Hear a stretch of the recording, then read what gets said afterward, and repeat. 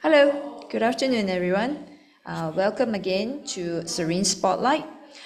Today, the spotlight falls on none other than Mind Stories occupational therapist, and here we have Miss Alia. So, Hello. yay! So, Alia, Yes. please share a bit about yourself. All right. So basically, my name is Alia Syuhada binti Khairul Anwar. Usually, in my story, they call me as Teacher Alia, and I'm an occupational therapist in my story. And then, what I do is do the occupational therapy for the kids, especially for the special needs children lah. Okay. Um, What is your tell us or share with us a bit about on your credentials, your academic credentials. Okay. So basically, I'm graduated from UITM Puncak Alam for diploma in occupational therapy and also for bachelor in occupational therapy until 2020. And then after that, I work in region hospital before I come to Mind Story. So how many years of working experience do you have? It's more than 5 years, but I don't remember how much. Right. And for in Malaysia to be an occupational therapist, what is the how do you say the licensing? Is there like licensing? Yeah, now we have Act, which is we need to register under Ministry of Health to be an occupational therapist. Otherwise, we have a lot of fake therapists out there. That's the reason why now the law have developed the new Act for health sciences. So all the occupational therapists need to register under Ministry of Ministry of Health for profession apa ni? And Majlis Profession Negara. Okay. So means for parents, Yeah, listeners, if for you're parents, parents and if they teachers, want to know is yeah, it a fake therapist or not, then they can check from there. wonderful. So for parents, please do check. There are other people who are not licensed, and Correct. for occupational therapy, later you're going to find out more about it. Mhm. We believe that it's better if you check out their background and also engage an occupational therapist that is fully qualified.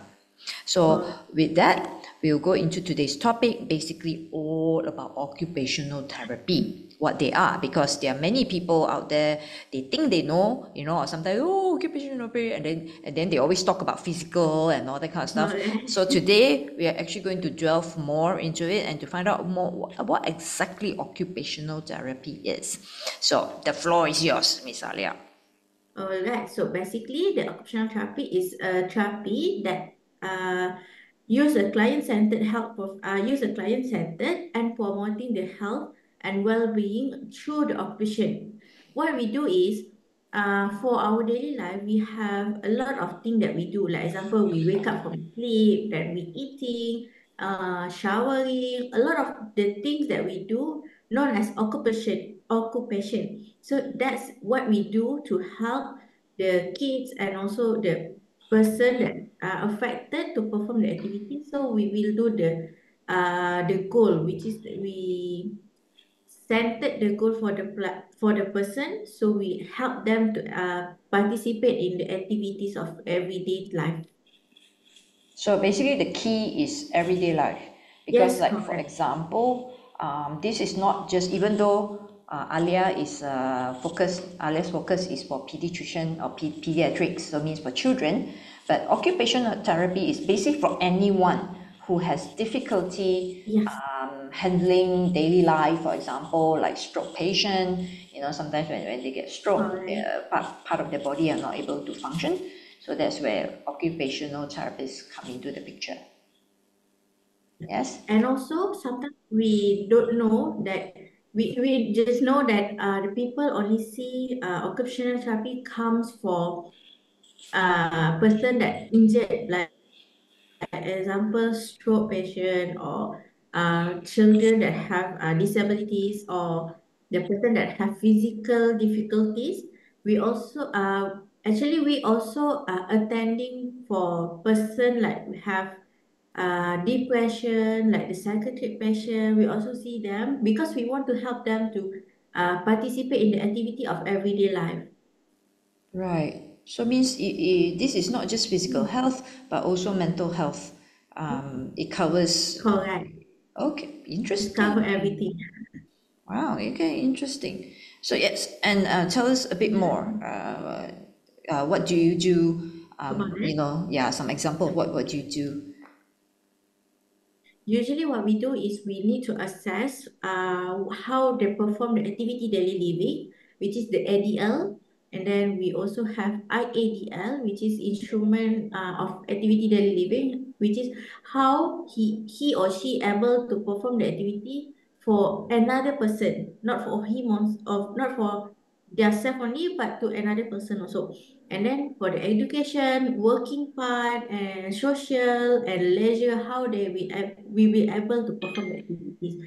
Because in our daily life, we not only uh, we not only stay at home or just do nothing at home. Actually, we do a lot of things. That the things that we do is one occupation for us. Okay. And how is occupational therapy different Mhm. from physiotherapy? Oh, basically, they have a big difference.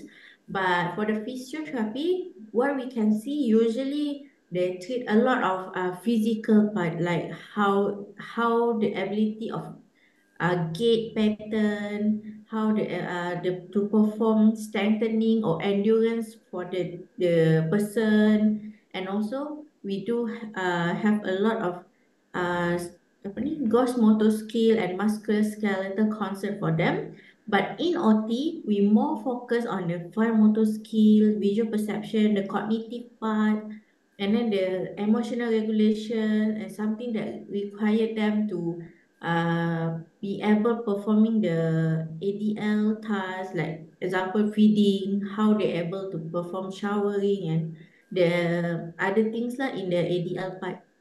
So can on the layman, I'm layman when it comes to Yeah, in the occupational layman. therapy. So for the layman point of view, can I summarize to say from my understanding is Mhm. occupational therapists basically like I said, like you mentioned, deal with day-to-day things, so Correct. it can focus also not just how our body function, but also the environment, right? Yes, Whether be it furniture or the things that correct. we use, Yep. so you We occupational will do the therapists, yeah, adaptation and the correct. Whereas physiotherapists, they focus Mhm. more on the body, how the body Correct. works, the Yes, muscles, the joints. Yes. correct. Yes, correct. Like the strengthening semua tu lah. Okay. So that's the differentiate between occupational therapist and also the physiotherapist. Okay, so normally, let's say for a parent, yeah, Mhm. with a child, so how would they know who to engage? Um, this one they need to get a referral, which is the diagnosis first. Then, if they know the diagnosis, like example, we have ASD children, or we have okay, the like example, the simple one, we have cerebral palsy, which is the affected the functional part and also the body parts. This kind of person, they need to seek occupational therapy as well as the physiotherapist. For the physiotherapist, they will attending for the strengthening, endurance, how the body movement can help them to perform the ADL part. And the OT part, they will do more on the how they be able to be functioning to perform the task, to perform the ADL task. Right. Mm. Thank you for the explanation. Could you share with us some cases, some success cases? Success cases that I have actually a lot lah, but can share one kids that I have before this about he have high is it oh no he has ADHD. Previously he kicked out from the school because of the hyper and like to go round of the school and have difficulty for following instruction and as well as the attention part. And then when he attending the therapy, and then he attending the classroom readiness therapy in a mind story, and then a lot of things that he do. Now he able to join with this normal school again. And then he much better from the first day I see him. Can you share a bit what are the things that you actually work with him on? Usually, what OT will do, we will tackle the sensory part, which is we have a pyramid of learning.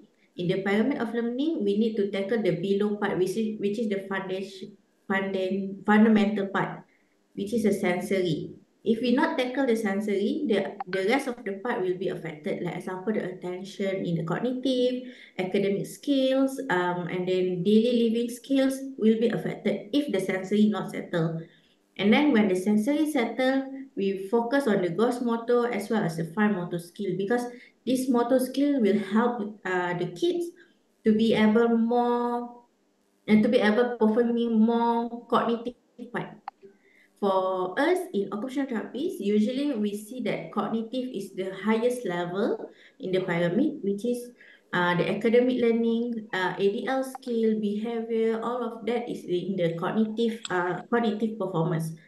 If the one of the part like sensory or gross motor or fine motor skill is affected, then will be affect the other area in the cognitive.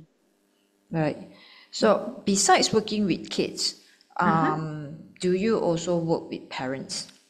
Yeah, we will working with the parents because in occupational therapy we only see the kids for 1 hour. The longest one is 1.5 hours.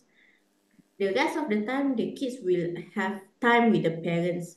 So what parents can do is bring them or expose them to a lot of multi-sensory plays, like example, playground or beach. They have a lot of multi-sensory that they can get, and then help them to strengthening the endurance. Like example, bring them to gymboree or gyms or rock climbing, something like that. So it's also help them for get the sensory as well as the gross motor part. So how then you as an occupational therapist, as I mentioned, besides you helping the children directly, how do you basically work with parents? Usually, what we do is we give a homework for the parents to do at home. So from that we can track is it the parents can do the task or cannot do. If the parents do the task at home, we can see the improvement for the kids. Hmm, macam lebih kurang 3 months or 6 months, we can see a different kids that from the first day we see him. If the parents have difficulty to perform the homework with the kids, even though the task only take 5 minutes every day, but if the parents cannot do, so maybe it's late a bit for the punya development, bukan, performance dia akan lambat sikit lah. So, and that's how actually you as an occupational therapist would support parents by giving Yes, them like the homework is a bit like a menu lah, that's so-called homework lah. OT diet lah. Yeah, like that lah. So Ah, it's easy for them to do the activity at home. It actually to do a lot of activity at home is a simple task. Like example, I just ask them to do sweeping or wiping the table. Or the simple one is helping to do laundry, like hanging the shirt. That's also help them to manipulate a lot of finger movement as well as the gross motor skills. correct. So because after all, it's occupational therapy. So basically Correct. doing chores, Yes, by even, all the things that we do. yeah, simple as doing chores, taking Yes, buses, transportation, correct. all those are under the Under purview the of, okay, occupation, what we do. Yeah. right. Okay. Usually what we can see is most of the parents think the kids cannot do. But actually what we can do is don't underestimate our kids first. Sometimes they can learn through visual. They also can learn through hearing. So that's how we can help them to perform the activity. Right. Okay. For as an occupational therapist, Mhm, what mhm, advice or what suggestion that you have for parents is mhm. like what to look out for when should they actually be seeking the help of an occupational therapist or even thought about maybe I should consider sending my child. Yeah. For me, the golden age is between 3 to 5 years old. During this age, we can sharpen their skill, help them to be able performing a lot of household activities or ADL activity that require them to be independent. Because the longer we wait, like example, we wait until the kids already 7 or 8 years old. Sometimes it's quite difficult because they have their behavior, their own behavior. So not all the kids are able to tolerate with the task. Sometimes they need to be a lot, need to have a lot of macam pujuk something like that. So after that they can do. So for me, if have the diagnosis or even though don't have the diagnosis, but if you see something different and maybe cannot do like example for 5 years old or 6 years old able to do writing, but your kids have difficulty to do writing, so maybe you need to practice more or to think about should I send to the occupational therapist or how? So just now you mentioned 3 years old, 2 years Mm, old. I mean the 3 years younger ones, old. yes. So again, because sometimes parents are they themselves are young parents or the Correct. first child, so Mm-hmm. they wouldn't know like okay, I'm not sure whether 2 years old or 3 years old it should. I mean the should be what is the should Should be. be. Yeah. So what is it? What is it that the The parents need to indicator. need to look up? Yeah, correct. The indicator for the parents. This one, what we need to do is first we just try to expose them uh, for the play school or expose them with the various of multi-sensory activities with them. And then if we see something like different, like example, maybe have poor eye contact or uh, poor fine motor skills, like example, unable to perform certain kind of activity, but I don't remember what is the activity for the development. Usually we use a Denver to check the development of the kids so we know which area they need to be. Right. Okay. Mhm. So, for the benefit of the parents out there, or even teachers and stuff, so I think for a lot of us as therapists, what we would suggest is, of course, to do an early screening. Early screening, correct. Yeah, and you can Yeah, I use, of know. course, a lot of all this screening you can get it from the internet. You can just download. Basically, is what we call Yeah, we need to developmental check the milestone. milestone of the kid. Yeah, yeah. Correct. Correct. So I think that's actually from because both of us we are both different therapists, but at the Yeah. end of the day, I think all therapists basically Basically will follow the advise milestone. that. Yeah. So thank you so much for your All time. I right. think personally for me, I learned a bit more about what occupational therapy is, Yeah. and of course for audience, if you have more questions that we haven't covered in Mm-hmm. this Or you video. want to know more about the Correct. therapies or Yeah. what they do actually. Yeah. Yeah. Obviously, if what they do is, if you're like really, really want to know more, I guess you have to sign up for the course. Yeah, but I think this is kind of covered. Again, just now also we talk about the differences between an occupational therapist as well as a physiotherapist. And the other thing I believe is to, if you have a question, guys, please do write to us, right, in our Facebook. Do Yeah. write to us, and we will do our best to reply to you, or call us up, make an appointment to see us. Yes, because I think at the end of the day is to really observe your children's growth Correct. and behavior. And of course, also like what Miss Alia mentioned, the handling of day to day. Yeah, the Yes, day to day is as simple as going to the toilet, wearing their own clothes. fasting, Yeah, even yeah, like eating, just simple now she stuff. mentioned, yeah, eating, because nowadays there are quite a number of kids who are having eating issues, yeah, simple stuff like that. Yes, Simple stuff. so yeah, so again, if you have more question, please do drop us a line.